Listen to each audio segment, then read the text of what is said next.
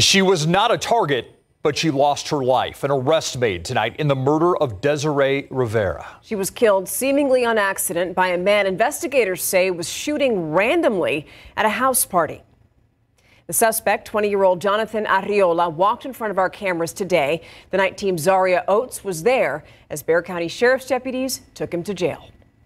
Did you kill someone, Jonathan? No, ma'am. 20-year-old Jonathan Arriola was arrested in connection to the shooting death of 21-year-old Desiree Hope Rivera.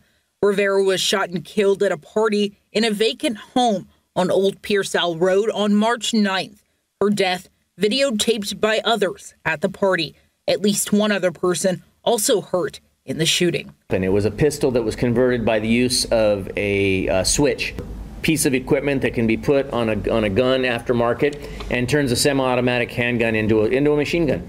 Arriola is charged with murder and aggravated assault with a deadly weapon. According to Bexar County Sheriff Javier Salazar, Arriola may have been shooting randomly. Intoxicated. He's mad about having lost a fight. He's mad about having gotten kicked out. He's armed. He's intoxicated. And that's just a recipe for disaster. And so, yeah, I don't believe that he knew. He just shot randomly at the building. Sheriff Salazar says warrants for social media videos assisted homicide investigators in identifying and locating Arriola. We actually, as part of this case, actually do have a video of that we believe that occurred at the time of the shooting. It captures audio, and what you can hear is absolutely a machine gun being fired off. Sheriff Salazar says they are still looking for 4 suspects who were in the car with Arriola during the shooting. We are not ruling out other arrests in this case.